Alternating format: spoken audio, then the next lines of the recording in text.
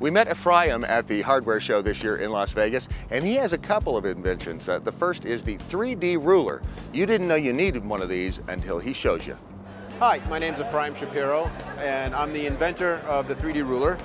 So the 3D ruler is a series of index steps. We have two different rulers. This is 16th inch steps. This is 1/8 inch steps. They're precisely calibrated to 4/1000ths of an inch, and they utilize something remarkable about the human body, which is that your fingers can sense 30 times more accurately than your eyes can see. If I'm in the wood shop and I want to set my router bit at exactly 1/4 inch, I'll just back it off to the right height, and I can use the surface of the 3D ruler. You can put your finger across there. Tell me if that's flush. That's perfectly flush, right? You can tell same surface. Now, I have this on a thread. If I turn this 1/4 turn, can you tell me if that's flush now? Sticking up a little bit. That's 128th of an inch. Can you see 128th of an inch? I'm not thinking I so. can't, even with good glasses.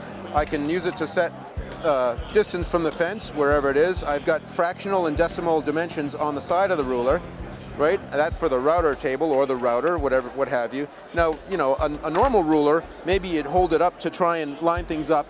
Maybe I'll fall in the hole, it's not quite square, or at the very least, I'm using optical sensing.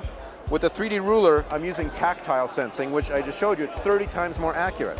I've got a demonstration blade here. We can calculate blade height.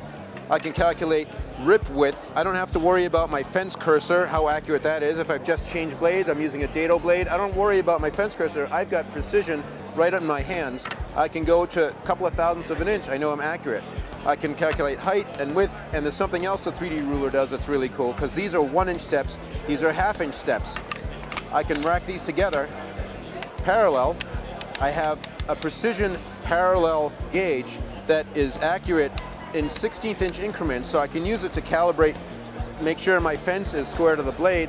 I can use it to calibrate all kinds of different things. I can scribe a 16th inch line, I can scribe a 1/4 inch line, wherever I want to go, and I've got, you know, precision at my fingertips. It's got a magnet. The small one has a magnet on it, so it slips right into the big one.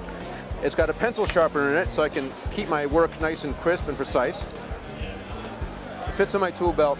It's a nice tool to have. It's versatile in hundreds of different ways. I just showed you a few. That's the 3D ruler.